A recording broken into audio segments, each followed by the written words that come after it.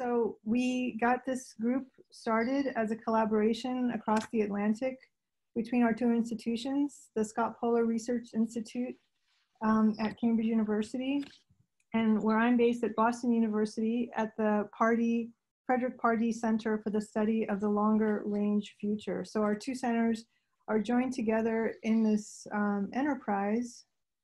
Michael and I have collaborated in the past on international Arctic themed events and projects.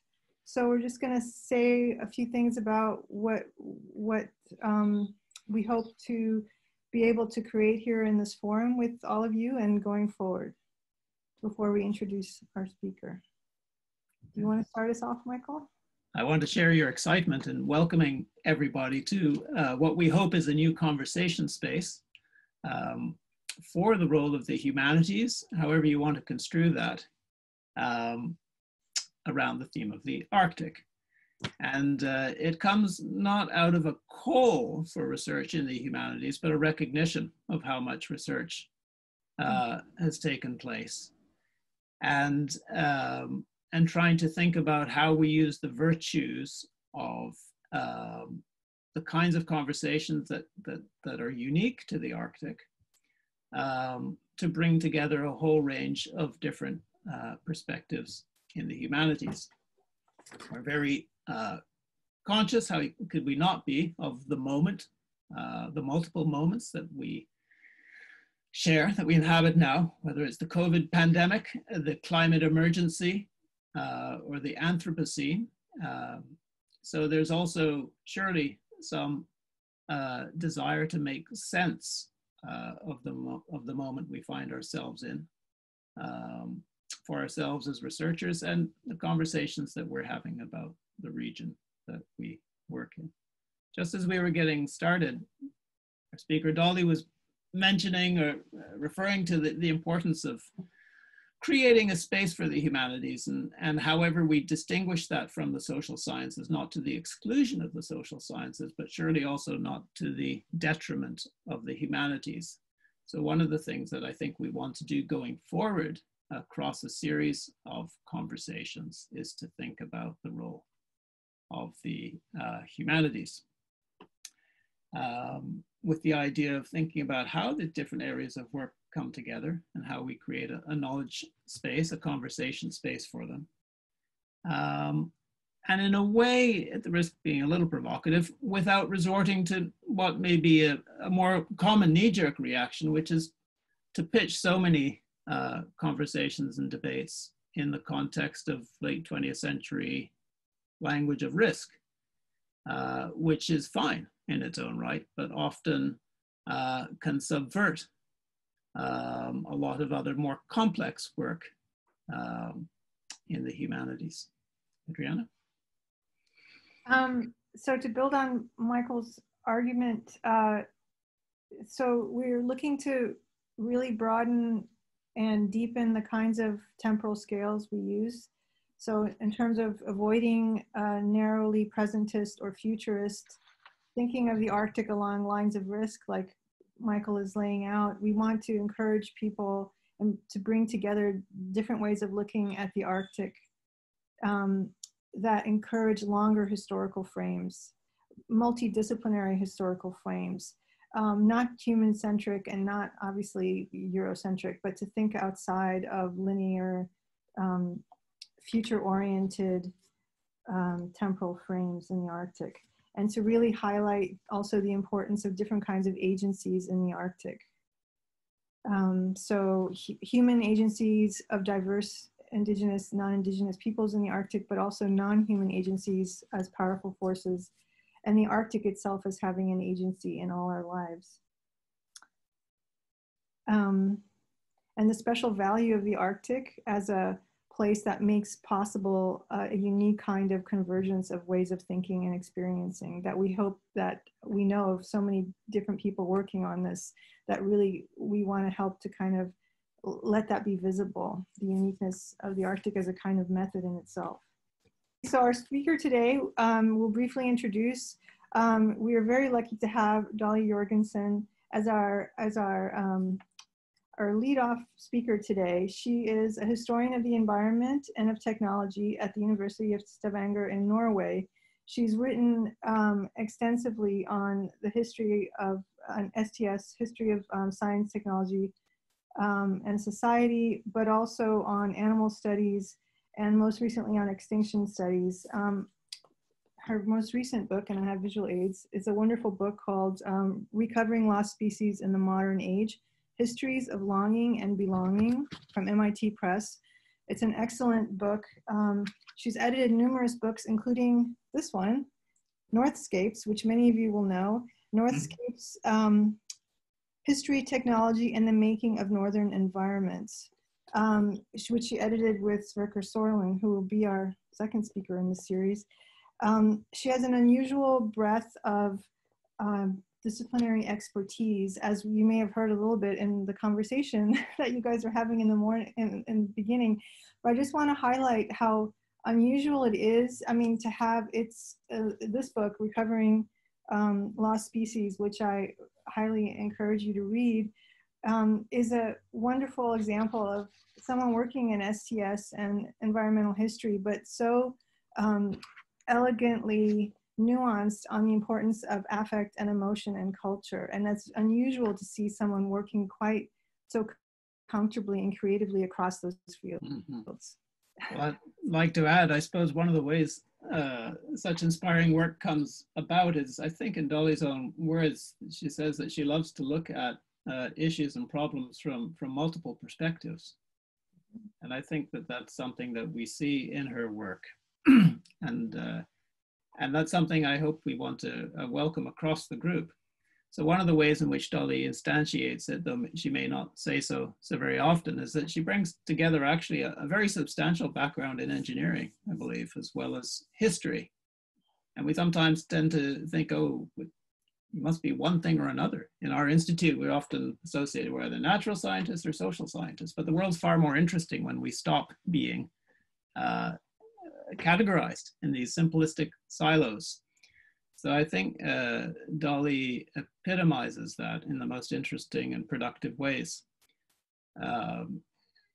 It's also fortunate for us that she has an incredible work ethic and as so productive. So many of you will know her for having been president of the European Society for Environmental History from 2013 to 2017, as well as being the co-editor of the journal Environmental Humanities, which is very much to the point today, and many other things besides. But that gives you a little bit of the flavor of the speaker that we have with us today.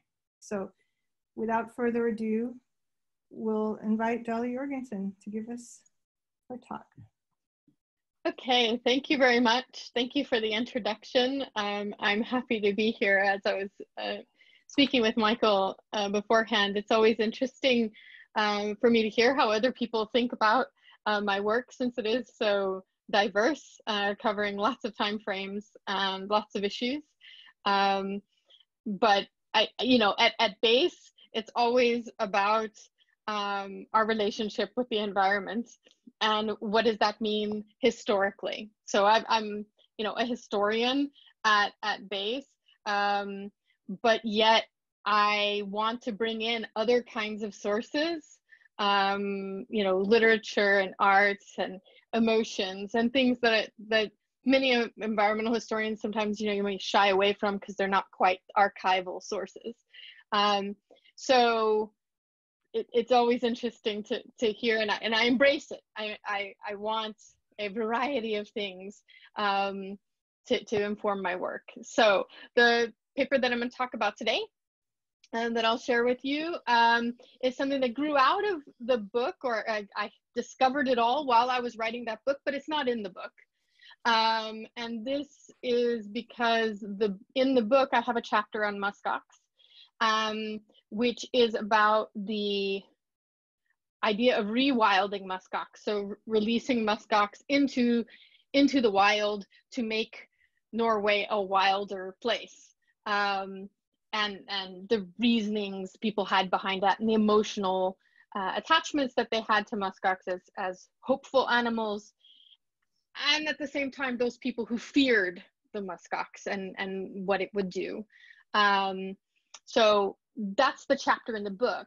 What I'm going to talk about today is another side of the story, a flip side of the story, which is about agriculture and the muskox. So I'll share now my presentation because I have some nice pictures and even some videos. And so we'll do that. So hopefully everybody sees it there. I hope so, yes. Okay, so I'm calling this the shaggy savior of Northern Norway, and you'll see why, because I'm looking at the idea of the North trying to make it economically and ecologically productive through the import of muskoxen as a domestic animal in Norway. So their potential role to create an economic boon in the northern part of Norway was seen as the next big thing in the 1960s and 70s. So we're going to see how boosters publicly praised plans to turn muskox into a native resource. I'll give you a little foreshadowing.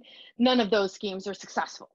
So we can look at them as a repeated failure, a failure project, and that can teach us something, right? We shouldn't always just look at successes if we want to know what people really think and do. So this is the animal that I'm talking about, the muskox. It's probably the worst named animal on the planet because it has neither musk nor is it an ox. It's a ruminant in the family of sheep and goats. But as you can see, it does have rather thick and prominent horns, and it will charge people. So it's led to its association with oxen. And it does have a really strong smell, which is why the early explorers associated it with musk, which actually comes from musk deer. So they live in the Arctic and subarctic, and some of you may have seen them before, seen them live out in the tundra, eating their grasses and lichens and moss and other plants. They're generally sedentary during the winter to conserve energy, but in the summer they can roam pretty widely. The muskox has a highly prized coat of wool called kiviot. It's warmer than sheep's wool, finer than cashmere, hypoallergenic, and it doesn't shrink. It's the perfect wool. And in 1919, a Canadian Royal Commission was asked to investigate the possibilities of reindeer and muskox domestication in Canada. And in that evaluation, they determined that, yes, that muskox would be a good candidate, but not really for the wool because of the lack of machinery available to process the fibers in 1919. That didn't stop Wilhelmer Stephensen, who many of you will know, in the Northward Course of Empire in 1922, that muskox was an ideal candidate for, quote, the first large-scale effort of civilized man to enrich the world with a new domestic animal. So he believed that muskoxen would be easily domesticated within a generation. And he promoted then that domestication in an article in Harper's Magazine in 1946. The person who picked this up in Vermont was John Teal Jr., a geographer and Arctic ecologist, somebody who went over some lines there in disciplinary basis, who started a farm in Vermont with muskoxen. He captured some muskox calves in Canada, relocated them to his farm, and his vision was that the animal would be, quote, useful not only for Arctic husbandry, but also for the many sub-marginal farming areas in our northern states. He actually moved his domestication attempt to where we see here in the photos, Alaska, in 1964.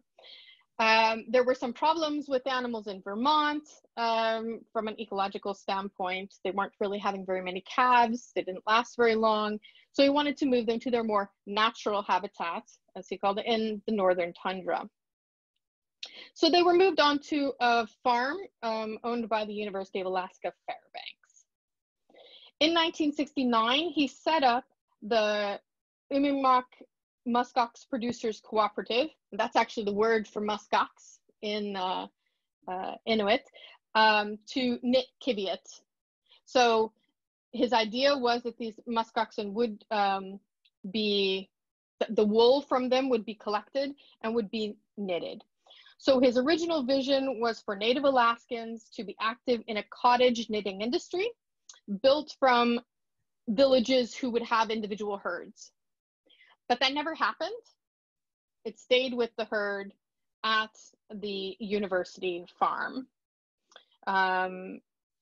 You can actually visit that farm, or you could, I don't know now with COVID, but my mother's actually visited that farm.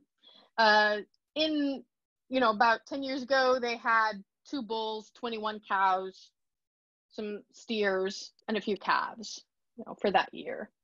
And they gave about 100 pounds of kiviat for spinning.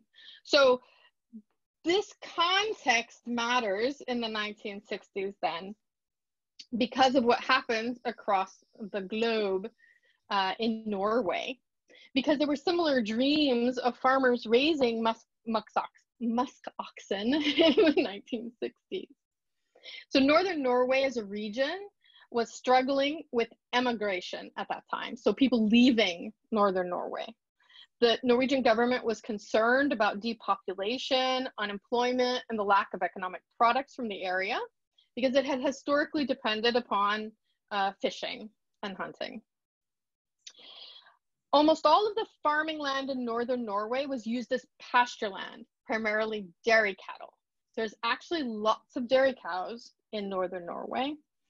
But the idea was, could they do something else with those family farms than dairy cattle? So there was a proposal to bring muskox to northern Norway as a domestic wool producer. It was raised in 1967 by the parliamentary representative Alfred Henningsen. He arranged exchange visits with the muskox farm that Thiel ran in order to bring support for the project and to find out some about muskox. In 1969, he officially asked the Department of Agriculture to support domestication of muskox in Norway. The state declined to do so. The reason is that the Norwegian Department of Agriculture had sent veterinarian Magne Sandbo to Alaska to investigate Thiel's operation. And Sandbo's report cited potential health concerns, including potentially increased parasite loads because of milder climate in northern Norway than Alaska. Always interesting to realize that. As well as the intense management and close quarters that the animals are kept in. There's constant work at calming the animals. They need to have their horns removed, wool collected, and controlled breeding. So Sandbo concluded that with the right controls, risk to people and other animals would be minimized, but he didn't believe that wool production from farmed muskox would, quote, give a reasonable way of life for folk in Nord-Norge. In spite of this lack of direct support, Henningsen founded a company called Norsk Muskos, so Norwegian muskox, in late summer 1969. And the company brought 25 muskox calves to northern Norway via boat from Greenland.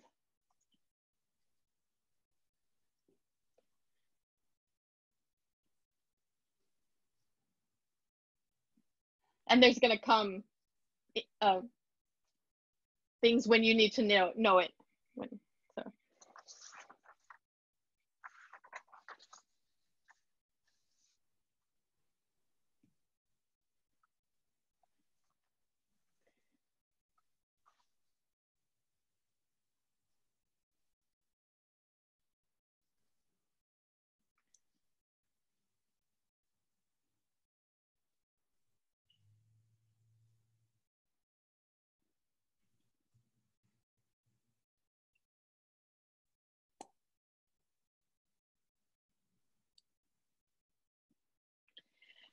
So the herd was established, and hopefully everybody can hear me again, I hope. Yes. Established at a farm in Pardee with the hope that eventually every farm in the area would have 2 to 3 muskox for meaningful supplementary income. So the muskox at Pardee held great promise, according to Norsk Mossos, through the luxury market. So in February 1970, the company showed the muskox wool dress that you see there on the screen, as well as actually 2 live muskox, at the big agricultural fair in Oslo. The dress was, quote, as light as a snowflake and warm, but amazingly expensive. It was expected to fetch a price of over $1,000 in 1970. 14 kilos of wool was plucked in 1970 from the animals and was sent to a local handicraft association to run a design competition. And in December 1970, Norsk Mossos advertised a gift that might just turn heads: an original Norwegian muskox patterned sweater designed by Miss Henningsen.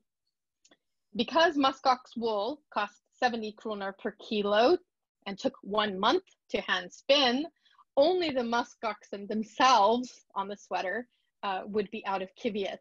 The rest was actually regular sheep's wool.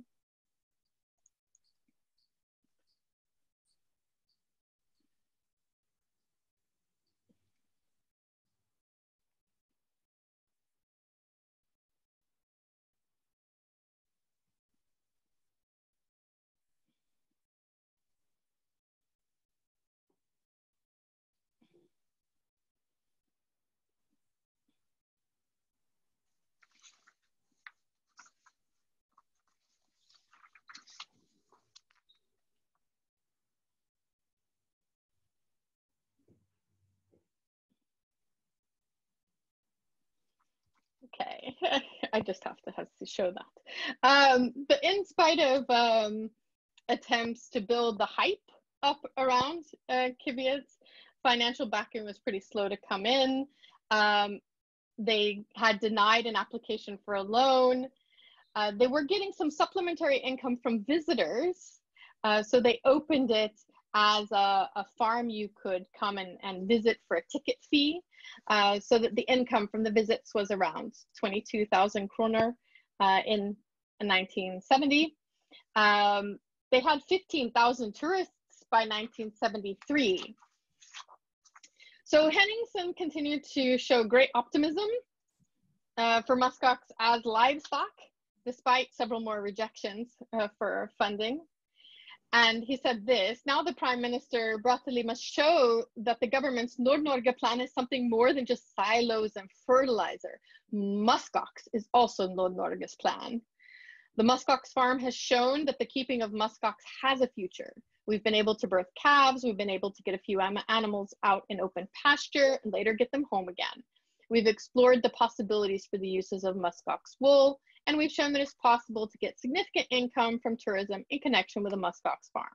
The consultant reports on the possibilities for marketing of muskox products are also very positive. However, the farm was struggling against the unruly nature of muskoxen as well as local residents who never particularly liked the farm and broke the fences several times. The wool business never proved solvent. The herd battled parasitic infections, and some, like the little calf Penny shown here, died. Several times, groups of muskoxen got out of the enclosures and had to be hunted down. So, after struggling for financial survival for 6 years, the company shut down in 1980. Well, they shut down, and in 1980, they gave the remaining 10 animals to the University of Tromsø for Arctic animal research. Those animals were relocated to the island of Ryøya, where they lived until 2018, the very last of the muskoxen that the University of Tromsø owned on the island was taken down because the other of the pair had died the previous year. so it was all by itself, and they didn't want to leave it. So that experiment gathered actually huge amounts of data, and many natural scientists have published about muskox based on that herd. But they were let run free around the island rather than being as a domestic wool producer. So there was a dream that was that you would have these kind of free range grazers, these animals that would go like sheep to different pastures, and they would provide wool. It would be high income for the northern Norwegian farmers that were struggling. In reality, it was expensive to feed muskox in a farm setting. There were all kinds of free range conflicts because you couldn't just let muskox go out. And as I talk about in the book, in the chapter there, in the 1960s, a man in Dovre was killed by a muskox. So people knew about this when muskox roam around free. So that was not actually going to work. Muskoxen are not actually an easy animal to handle. As I mentioned, in Alaska, they would dehorn them. They did not dehorn them because dehorning is considered inappropriate. They did not dehorn them in Norway, which meant they were actually quite difficult to, if you want to control them. And you had no Kiviat handicraft or particular equipment, so what to do and how to handle this material, that while great wool actually requires specialized processing because of the fiber length and the quality of the fiber. So we can think about a couple conclusions then to this story. So there was an idea that, well, if you have better resources, you bring in this brand new shiny thing, it's going to save society. And that you look to supplement or improve nature. So what naturally was in northern Norway could be bettered through this animal. But inevitably, that's more difficult than what you expect. But what it also shows us is we need to remember that the North is an agricultural space. It is a space in which livestock are regularly raised. And the one that we tend to think of is reindeer. So I think here of Bathsheba DeMuth's work, both in her new book and the chapter she has in Northscapes about reindeer and the way we can think of those as political objects and ecological objects together. But it's also agricultural space for smallhold farming, for potatoes, for cows, for sheep, and in fact, they tried for muskox. And we need to, I think, one of the calls in Arctic environmental humanities and Arctic history work needs to be to actually take seriously the agricultural products that come out of the North. That while we tend to think it's all ice, it's actually not. It has a very productive, albeit short, growing season. And so to close off, I want to end with a poem because, you know, humanities. Marianne Moore wrote a poem called The Arctic Ox or Goat in 1959. She was inspired by an article that appeared in Atlantic Monthly in March 1958 that had been written by John Teal called Golden Fleece of the Arctic. And this is the poem that she wrote. So to wear the Arctic fox, you have to kill it. Wear Kiviat, the underwool of the Arctic ox. Pull it off like a sweater. Your coat's warm, your conscience better. I would like a suit of Kiviat so light, I did not know I had it on.